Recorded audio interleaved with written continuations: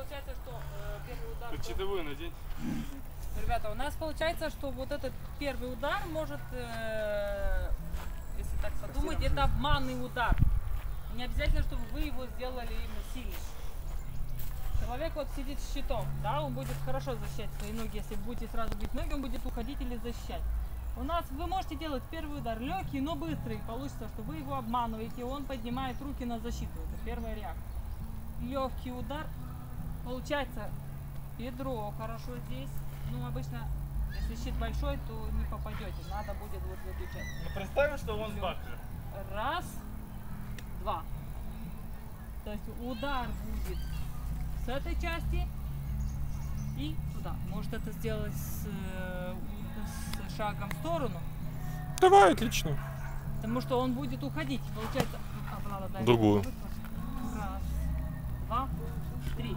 Вот. Если делать шагом в сторону, получится вообще шикарно.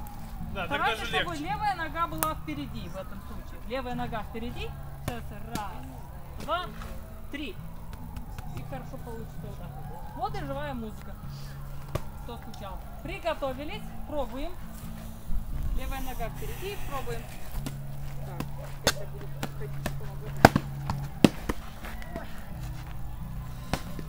Баклер, у всех в руках по баклеру. Да, да, вот кровень.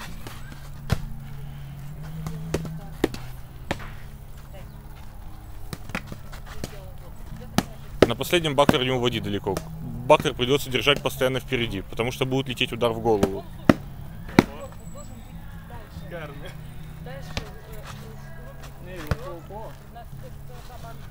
Делаем, делаем, делаем. Наше движение как пугнуть.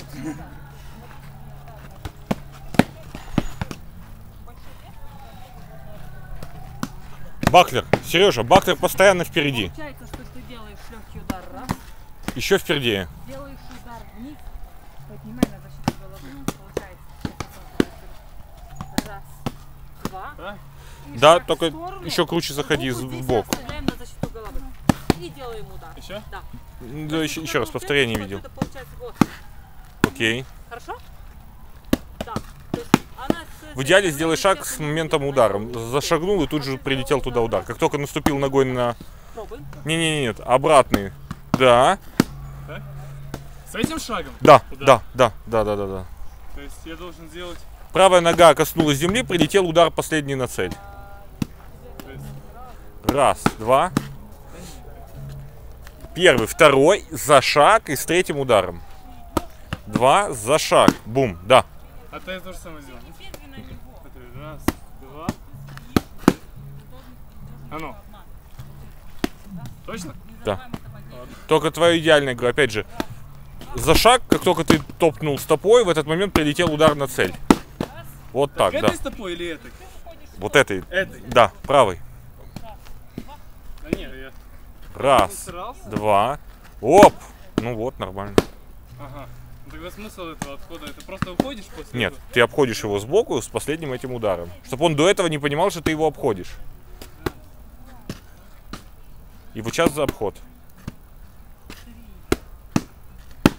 Да.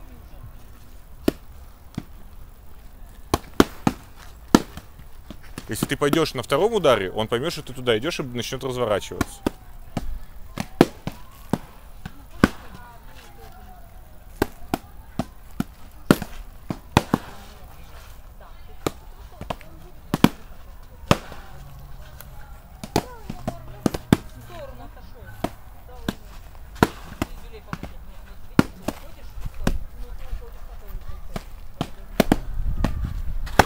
Второй удар с проносом. Ты его проносишь через ноги противника.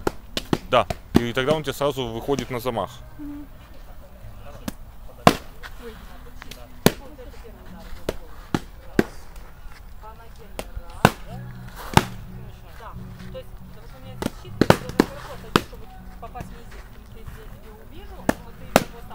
Пронос. Проносить через цель. Вот так. Только не по ногам, в горизонтальной плоскости старайся, чтобы не чиркать под...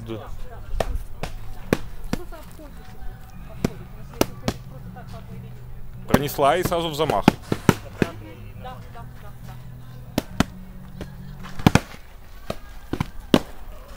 Пронос, полноценный пронос. Не останавливай, вот ты пронесла руку, вот, да. Во,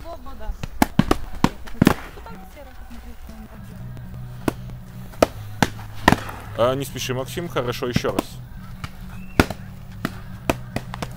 В то же самое, второй удар у тебя по ногам, он сразу ты его проносишь меч через ноги, и сразу он уходит в замах третьего удара.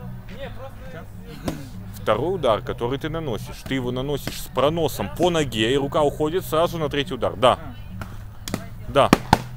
Да. Это экономит тебе время и силы. Бум, бум, бум. А вот тут должен быть уже засак. На третьем ударе у тебя идет зашаг.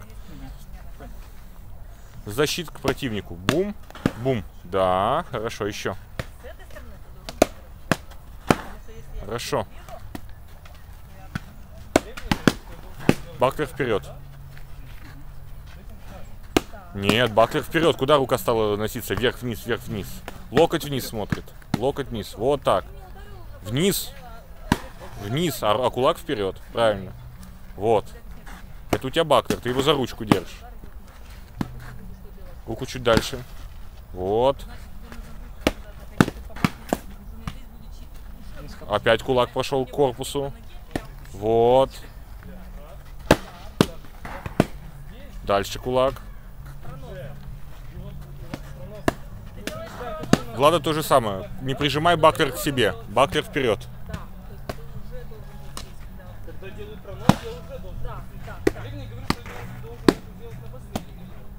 Я думал, что на последнем. Мне кажется, что так лучше. Давай я сейчас объясню всем, как есть такой момент. То, что из собственного опыта, когда человек начинает меня бить в ноги, у меня рефлекторно что? Я опускаю щит или я ухожу, вот увожу ноги, и у меня одновременно идет и руки, и щит идет вниз. Поэтому последний удар, когда вы делаете вот здесь, вы должны быстро сюда заходить и попасть именно вот здесь. Потому что у меня здесь будет щит, или у меня нога уходит далеко. Поэтому, когда делаете последний удар, вы должны быстро заходить в эту сторону. Не по прямой линии уйти туда, потому что вы его не достаете. А заходить туда быстро. Может даже двумя шагами, не обязательно, чтобы один шаг. Вы можете двумя шагами зайти, но нужно на последний удар быстро заходить. Покажешь еще один раз? Да, могу с кем-то, давай. Нет, на дереве. Хорошо, на дереве. Чтобы Как бы, потому что... Он тоже тебя боится, все ясно. Как бы по собственному опыту, когда бьет человека в ноги, он, естественно, уходит или вот опускает щит, чтобы у меня попадает по ногам, все, я должна себя защищать. Потом у нас получается, да, первый удар. Раз. Господи. Раз. Два. И сразу нужно далеко уйти, чтобы его достать. Потому что если вы попали один раз... В чем отличие, Сережа? В чем разница от того, что я говорил? Значит, он тебя не понял. Удар последний, когда у нее эта нога уходит. Все. Да не имеет значения, как уходит. У меня как бы... Идея в том, что Катя, опять же, говорит, она еще раз говорит, она говорит о том, чтобы это не было заметно. Если вы начнете бить эти удары и вот так начнете двигаться, Понятно. он сразу поймет, что вы заходите в бок. То есть, какой? Раз, два, и здесь. Да. Да. Да. Если у вас будет правая нога впереди, как бы вам придется делать 2 шага, чтобы туда... Вы не можете вот так это сделать, как бы. Вам придется 2 шага сделать. И вас может Только быть не видно. скрещивая ноги. Вот опять же, то Да, же самое, вас что может угодно. быть видно. Поэтому Под я шаг. говорю, в такой момент лучше, чтобы у вас левая нога была впереди, потому что вы нанесли удар, и сразу вы можете туда побежать и сделать ему удар. Именно в эту часть, не здесь под колено, здесь нужно быть